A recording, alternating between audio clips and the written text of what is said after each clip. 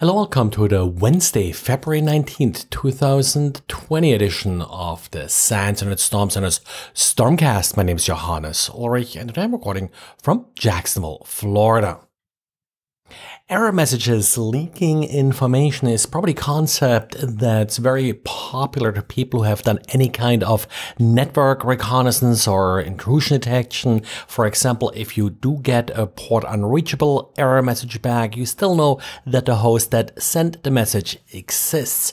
But similar concepts also apply to operating systems and file systems. And Jan looks at the particularly interesting feature in Windows. In Windows, if you don't have read access to a folder, you're not supposed to be able to see which files exist in this particular folder. But turns out you get different error messages depending on whether the file exists or doesn't exist. If the file doesn't exist, the operating system will tell you the file doesn't exist. If the file exists, then you get a permission denied error. So Jan actually wrote a little C# script in order to take advantage of this and brute force folder names. A reader pointed out that Jan wasn't actually the first one to come across this. Actually, no real surprise. Like, it is a fairly common problem where error messages leak information. John Page also did a write-up on this issue back in September of last year. The issue has been reported to Microsoft, but it didn't sort of meet the threshold where Microsoft is going to come up with a patch for the problem. And the Amazon security camera subsidiary Ring has, of course, been in the news in bad ways in a recent month, typically with attackers just brute forcing users' passwords. Appears that this has caused now sufficient pain to Ring, where Ring is actually significantly increasing the security of accounts. First of all, users will now have to use two-step verification in order to sign in to Ring. Whenever you log into Ring, you will receive a one-time passcode either via SMS or email, and this new behavior appears to be mandatory. So this is not something that you have to opt in.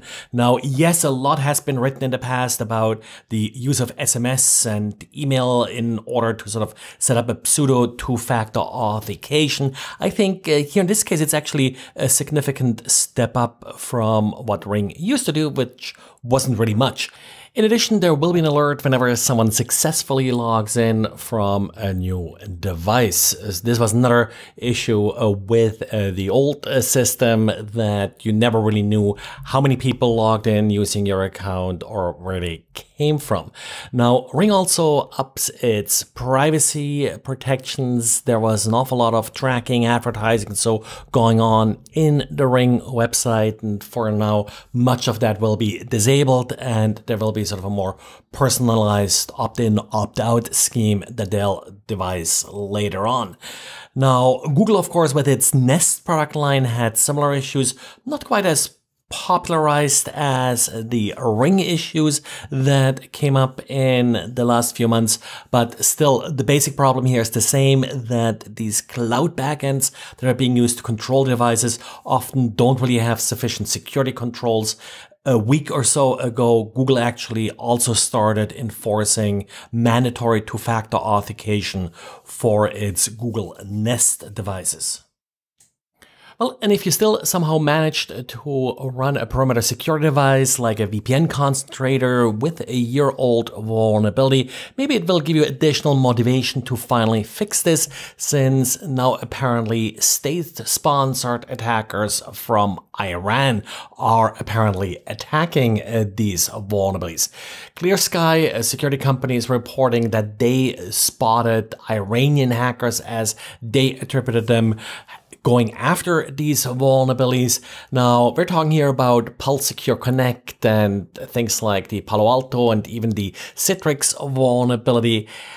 I think they're kind of late to the game here. They'll be lucky if they still find vulnerable systems that have not already been more or less compromised and probably sort of disabled by now by various other attackers.